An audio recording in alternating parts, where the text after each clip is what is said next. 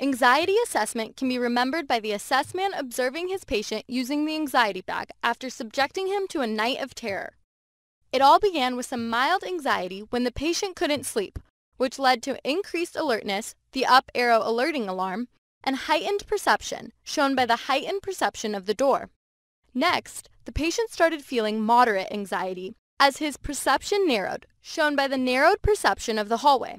He started experiencing a short attention span, the shorts with attention span, and began shaking.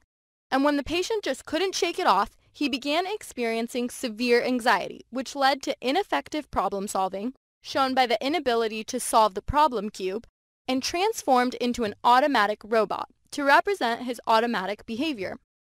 Hyperventilation can also occur during this stage, shown by the hypervent.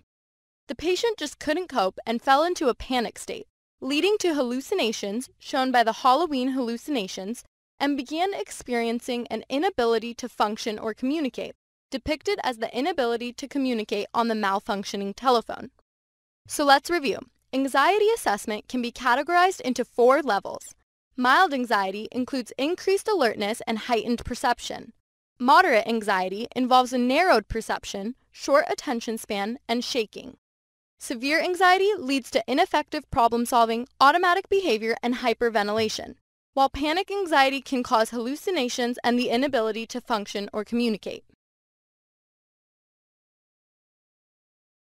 For anxiety assessment, imagine there's this diabolical assessman, and he wants to observe his patient going through the 4 stages of anxiety until he's stricken with panic and breathing into an anxiety bag. He shows up to the patient's house in the middle of the night and sets off the security system. This causes mild anxiety. An up arrow alert is projected from the patient's alarm, and so his alertness is increased. And as the patient steps to his bedroom door, his perception of the door is heightened, as he sees it in higher detail than ever before. Where there used to be this plain old door, now he sees all the imperfections and intricacies of the wood grain. For the rest of the story, check out Picmonic.com and sign up for a free account. There, you can also take Picmonic's quiz. The quiz automatically sets up your daily quiz by using spaced repetition algorithms based on the questions you've missed or struggled with, to make sure you study what you need when you need to. And while you're there, check out our vast library of psych disorder Picmonics. We've got everything you need, from general psych disorders to anxiety and so much more. So you can lock in everything you need to know forever. Play, quiz, and spaced repetition. Efficient, effective, and research proven to increase exam scores.